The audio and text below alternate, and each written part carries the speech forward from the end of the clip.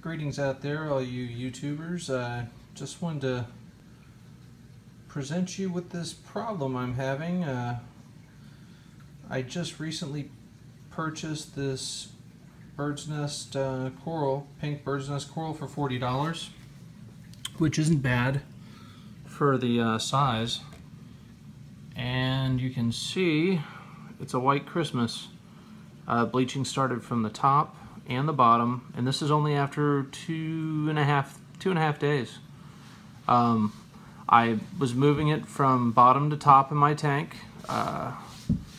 As the fish store recommended, they said, you know, start at the bottom, do a week in the bottom, week in the middle, and then you're clear to put it up top. So I did everything as I was supposed to, and as soon as I had it up top, I want to say 3 or 4 days after being up there, it started getting white on me, and then all of a sudden I assume this is death.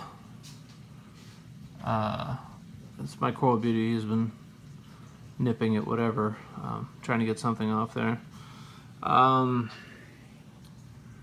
You know, I moved it next to the mushrooms, but I didn't see like them being close enough to sting anything.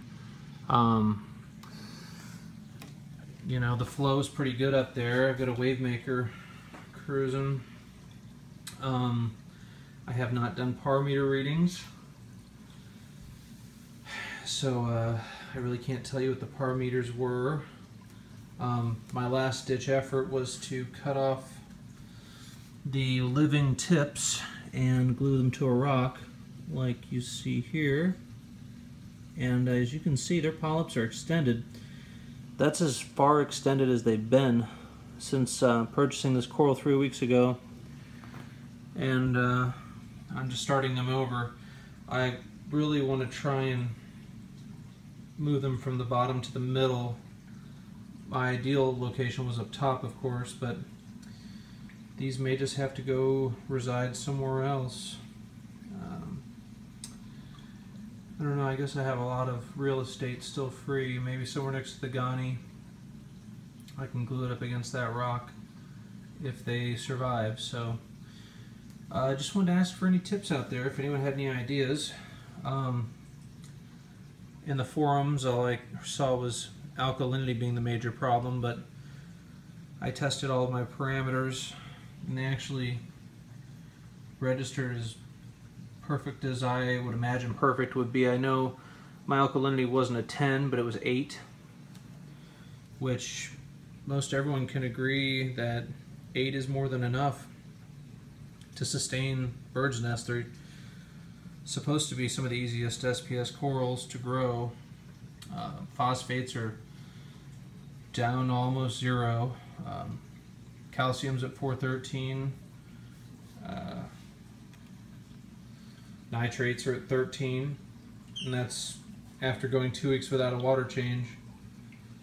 The only thing I haven't tested was magnesium, but no one seems to say that's a big killer for these guys. So if anyone has any ideas, you know, they went from a Radion light to my Aqua Illuminations Hydra 26, and as you can see, they're about 18 inches from that rock, and I thought they'd just be cool. So, bummer, I lost the big Birdsnest. That was a fun piece to have up there. It looked really cool. And my next mission will be to keep these guys alive, so hopefully they do well down here and polyps stay extended and everything else is cool. But any suggestions or advice, I mean, that's really why I'm putting this video out here. I'll try and follow it up one of these days with whatever solution worked or didn't work. But thanks for watching and have a great day.